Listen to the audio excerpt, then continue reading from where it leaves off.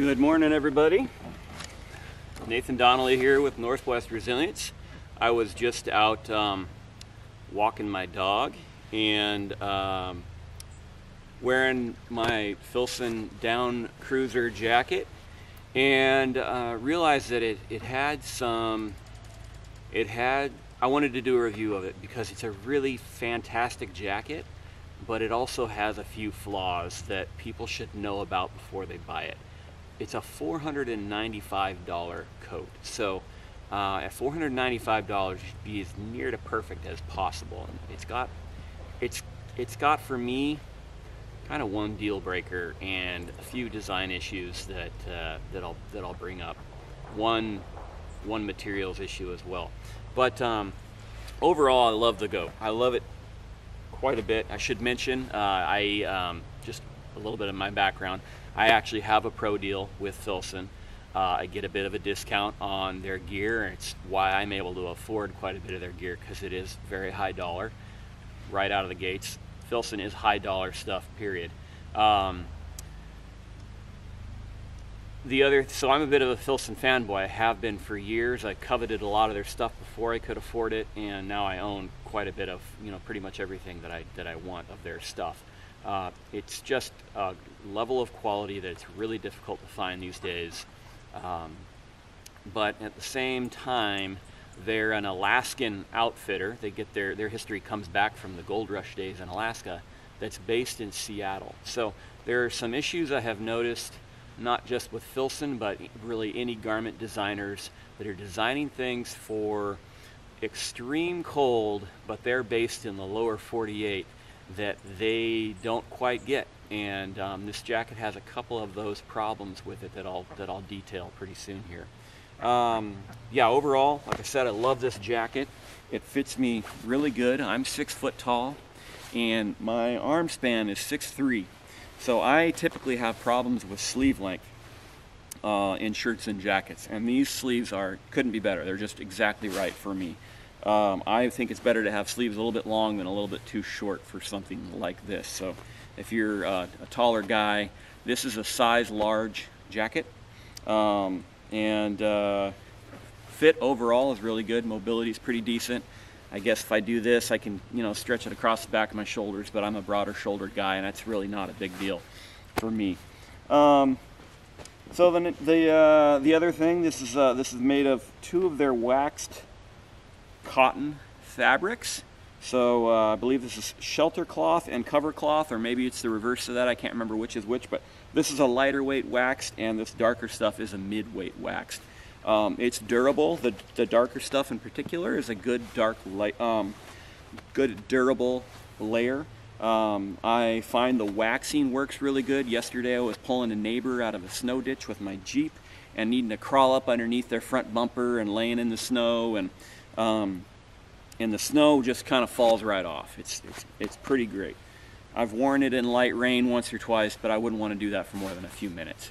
It's not waterproof. It's just got a water resistance to it. So, but that's all you should really need in a down garment. You're wearing this when it's below freezing, ideally. So that gets to some of my other points. Oh yeah, I was just on their website. Right now they're not selling it in this color. They're selling it in this green color. They call this otter green. This is the down cruiser vest. It's basically a vest version of this jacket, and it sidesteps some of the problems that I have with the jacket that I'm gonna get to next. But another really good piece. I want to say that's $295 right now on their website, which means you're basically paying $100 a sleeve to get the jacket version at $495. The cuffs on the jacket, it's gotten up to a little over 20 degrees right now, but yesterday we had temperatures down in the teens Fahrenheit, and very severe winds, up to 50-mile-an-hour gusts with 20 or 30-mile-an-hour sustained winds. I was out in that for a while yesterday. The coat keeps my body warm. The problem that I had this morning while I was out walking the dog, even when it was calm though, is with these mid-weight fleece-lined leather gloves on, I still needed to put my hands in my pockets, and I can't with gloves on.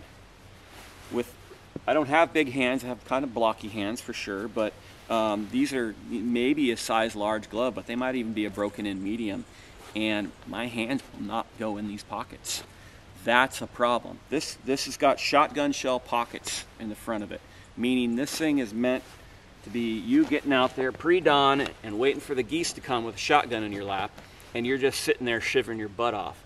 The insulation thickness of the jacket, depending on the weather, is good enough for that, but the hand insulation, the ability to get your hands in those pockets, isn't there. So if you're going to buy one of these jackets for a situation like that, get one of those hand warmer tubes or something like that. Bring mittens, but you really can't shoot a shotgun with mittens on. So, so that's a consideration. That's my #1 beef with this jacket, and it's a big one. It seems like it might be a little thing, but cold weather gear is not just outdoor equipment. It's survival equipment. It needs to be held to a higher standard than a windbreaker you're going to go out jogging in, because this is what's keeping you alive just as a matter of course when you're going out into real cold. So if you can't do something like keep your fingers from going numb, you may have just killed yourself. I know I'm belaboring the point a little bit, but it's the facts of cold weather survival and gear. So on that note, some other things that a jacket needs to be glove and mitten friendly, not just with the pockets, but the zipper pull here. This is a great brass YKK zipper. It slides very well. I've been really happy with it, but it's just a little teeny metal zipper pull. I can get it good enough with leather gloves on, but I want to be able to get it with mittens on. I want to be able to get it with numb hands. I want to be able to zip this thing up and down.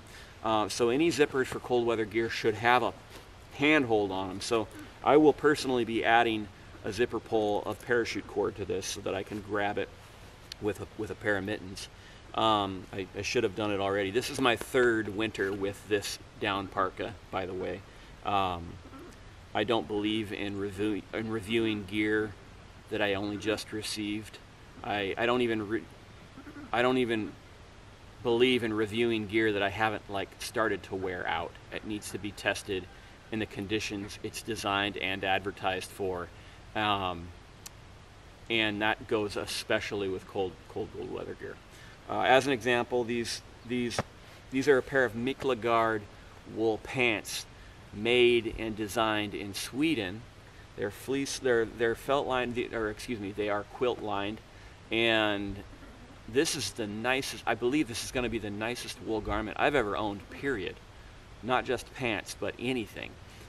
They're amazing as far as I can tell so far. I've only had them for 2 or 3 months, and I haven't had them in a lot of severe cold weather yet. So there's some stuff I'm going to do before I do a review, probably at the end of this winter, on these pants.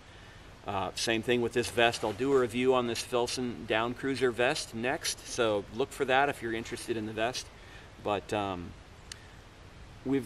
a reluctant gear reviewer. I worked in the outdoor industry for years. I gear tested for Outdoor Research and for Helly Hansen and some others, and I have a background in alpine mountaineering and as an outdoor survival instructor. So I live in a fairly temperate climate now, but I have spent a fair amount of time in severe cold conditions. So I like to think I know what I'm talking about in regards to that. So back to some other things. There was another issue that I have noticed with other, again, I have to take my gloves off to really operate the zipper well. The collar on this jacket, in the wintertime or any cold weather, I tend to have a neck gaiter on, or a scarf, or at least a jacket or a shirt with a collar or two, maybe 2 shirts. At any rate, this area in cold weather, we tend to bulk up with layers. And I think that any jacket that's being meant to wear in cold weather should go over those layers. And this one here, I can make it happen, but I have to really mess with it.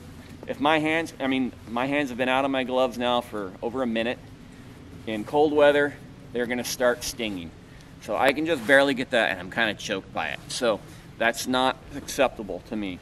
I want to be able to get this, in particular, this corner right here, that kind of inside there, this needs to be out wider. The top is probably fine, but this is where things bulk up, right underneath the Adam's apple on a man. That needs to have more room. This is kind of a flagship piece for Filson. They've been making this for a lot of years, and these issues should have been worked out. I actually do like some other things about this pocket, like the way the seam comes up and then curves up about an inch, inch and a quarter there. That keeps things like my lens cap from falling out of this pocket. But it needs to go up taller so that you can get a gloved hand in there. Another thing about this pocket, it's lined with a brushed cotton. The newer ones, this is actually lined with merino wool. The collar is merino wool too. I don't believe this is merino wool. It feels a little itchy, and I read in some of the reviews some people don't like this. I happen to like this collar for that, not the fit so much, and I think it's fine, but the newer ones are merino wool. The other thing about these pockets is they've got this kind of, it's a cool idea, these expanding pockets for shot shells, but so they snap here on the corners. I'm sure you can probably see that. The snaps though, while it's a neat idea, they don't quite get the job done. And I find I'm looking down all the time and those snaps are undone and the pillows, the pockets kind of billowed out. So that should be an improvement. Another problem pertaining to cold weather, the drawstring, there's a drawstring that goes through and you can access it from the right or left side. It's a waxed cotton kind of drawstring. Fairly easy to grab. Well, if I tie knots in it, it's fairly easy to grab a hold of, I guess. But they use these leather buttons as the slider. And those leather buttons don't do a darn thing for holding a drawstring that's not elastic. This is not an elastic drawstring. What I would like to see is an actual spring-loaded toggle on an elastic drawstring so that when I'm bending over and doing something and my waistline is expanding or I've, having to reach up and pull my knife out or whatever, that goes back into place so I don't have cold air blowing up here. I'm about 215, 220 pounds right now, and I'm filling out this jacket pretty well at the moment. But when I bought it, I was only 175 pounds. I had just come off of the Alone show and lost a lot of weight. So this thing fit me a little bit more like a bell at the time. And if I'm not able to seal that up, I got cold air coming up through the biggest hole in the jacket, right? So drawstring, I will probably switch this out myself and put elastic in it, and then I will add a zipper tie or a zipper pull to the zipper here.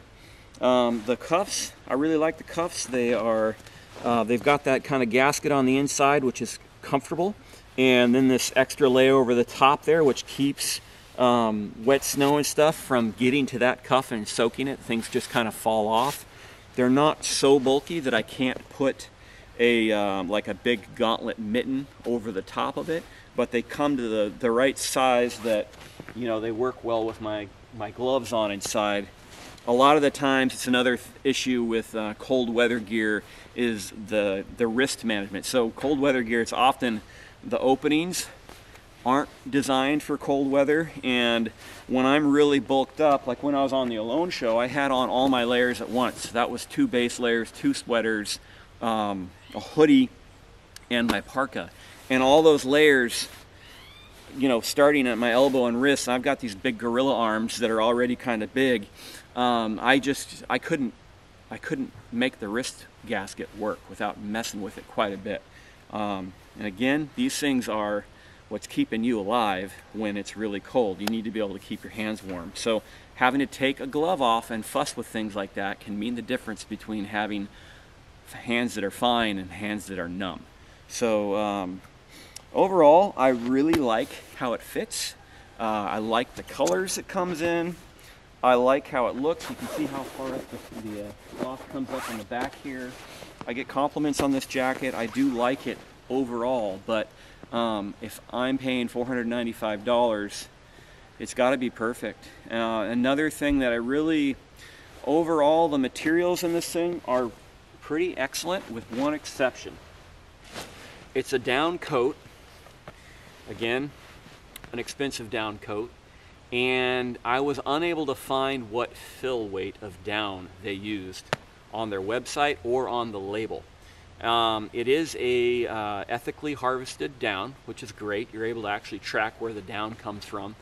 These jackets are made in Canada, which I think is great. Canadian border is only about 15 miles from here, so I feel like I'm actually closer to Canada than I am to Seattle here.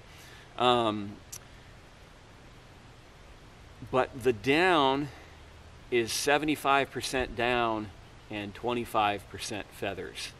It is gray goose down, so it's good goose down, but that tells me that it's probably not even a 600 fill down. A $500 jacket needs to be 800 or 900 fill down in order to be worth its metal, as far as I'm concerned. So it is a work coat, but you're not paying $500 for a work coat. So I think it should have legit good down in it. That would be just a baseline for me. So overall, like I said, I do like the jacket. I'm glad I own the jacket. Would I use it for its intended and advertised purpose? Not without making some exceptions for it. I would have to figure out another way to keep my hands warm, and Filson needs to fix that. Filson needs to fix that design. The jacket has been around long enough that they should have corrected that by now, and somebody needs to get back to the drawing table on this thing and correct those things.